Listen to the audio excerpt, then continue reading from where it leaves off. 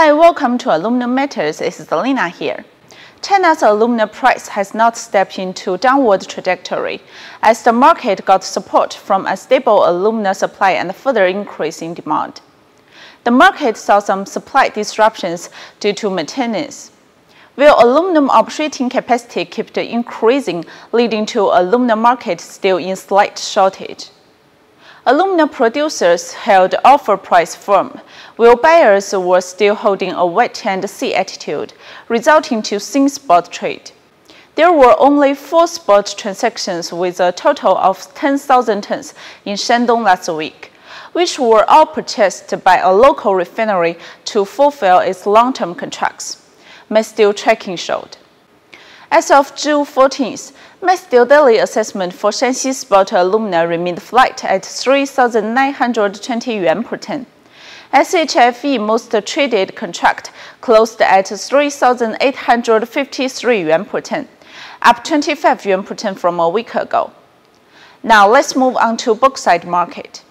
There were no visible changes in domestic bauxite supply in Shanxi, Henan, and Guizhou.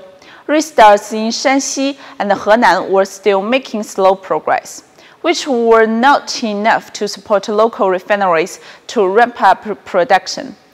According to some market sources, bauxite supply in Guizhou was still continued by safety inspections. In terms of seaborne bauxite, the shipments in Guinea has almost returned to normal, and the bauxite supply in the top suppliers is rising. According to some sources, dynamic mining has started loading the first vessel of bauxite of late. Besides, Tianshan Aluminum's bauxite project in Guinea had started mining and expected to transport to China in the near term.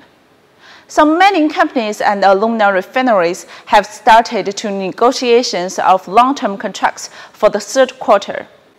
According to Mysteel's survey, some suppliers in Guinea intended to raise offer prices $1 to $2 per dry metric ton, and Australian bauxite prices will also maintain an upward trend in the third quarter to ensure that price spread with Guinea will not widen.